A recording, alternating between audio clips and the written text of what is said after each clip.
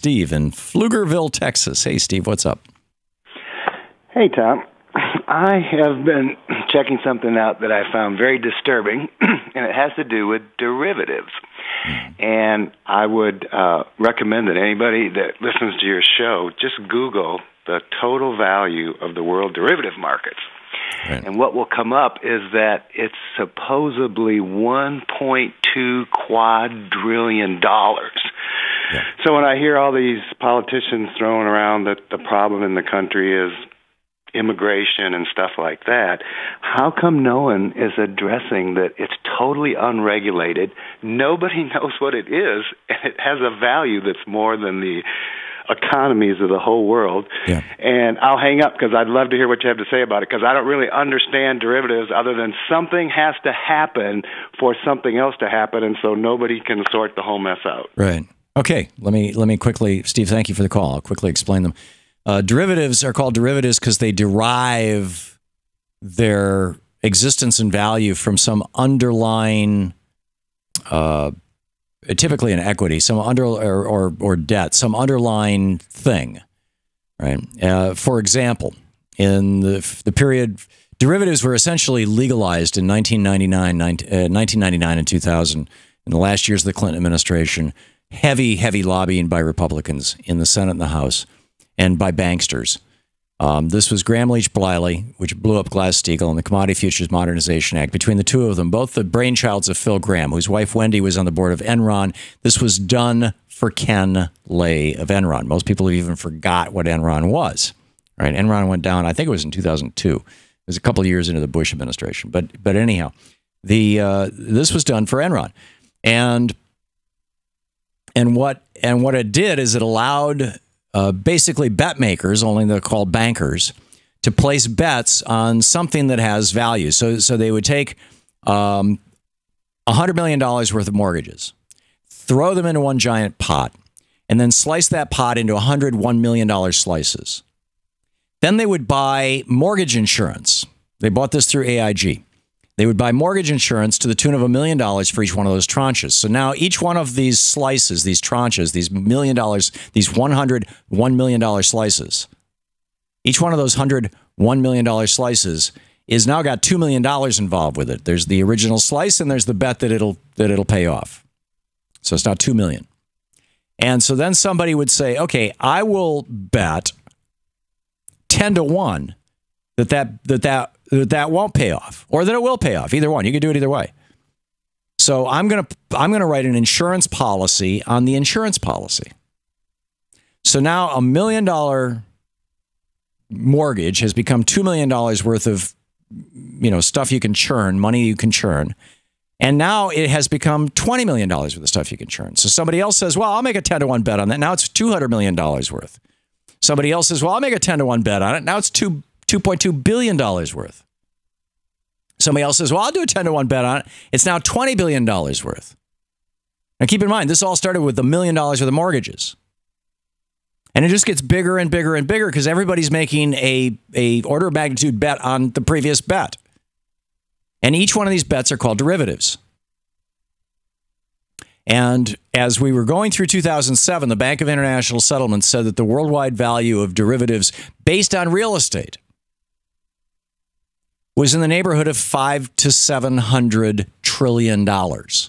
Now, keep in mind, the gross domestic product of the United States, all combined economic activity in this country, from the government to McDonald's, all of it together, is in the neighborhood of $15 to $17 trillion a year, depending on which year you're looking at over the last couple of years.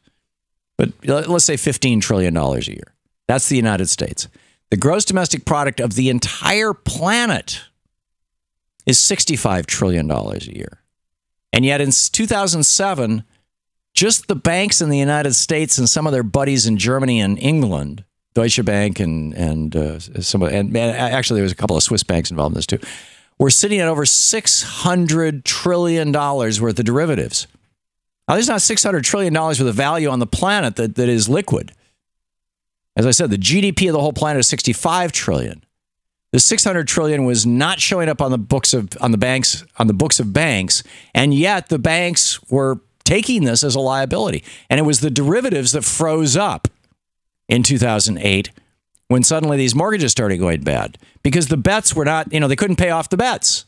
And that's why AIG was going down the tubes. And that's why we gave billions, trillions of dollars, well, hundreds of billions of dollars to Goldman Sachs to give to AIG, to bail AIG out.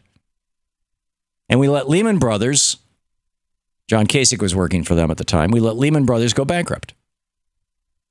Now they're still creating derivatives on mortgages, but now they've added 2 new areas. And these look like there's hundreds of trillions of dollars based on the U.S. market in these loans. The first is student debt. This is why student debt is over 1.2 trillion, 1.4 trillion now.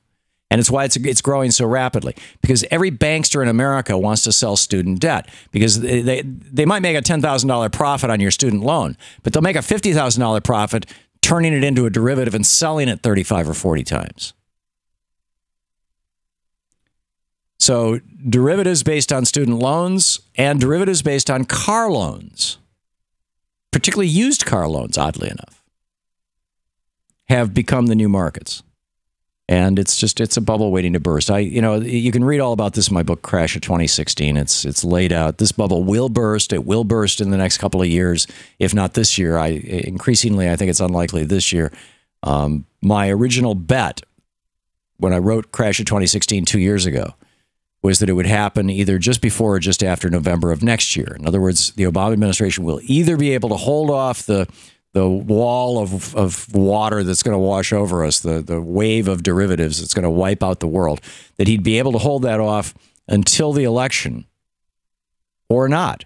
George W. Bush thought he could hold it off until the election in 2008. He did everything he could to keep that thing from bursting, and it burst anyway in early 2008, which handed the White House to the opposition party. And there are some who suggest that the Republicans, with their talk about shutting down the government and whatnot, see if they can produce any kind of interest rate shock or downgrade of the value of investments in the United States, if they can do that by shutting down the government or any of these other things that that they've done in the past, it will rattle. It could raise interest rates, federal interest rates, and raising interest rates because so many of these derivatives are based on basically loans. These are bets that are placed with borrowed money in most cases. Interest rates go up, suddenly the price of all the derivatives has to adjust and the derivatives market might collapse because, again, it's a house of cards. It's just a house of cards. To watch more clips from our programs, hit the Watch More Videos button over here. And please be sure to hit the handy-dandy subscribe button so you'll always be up to date. Tag, you're it.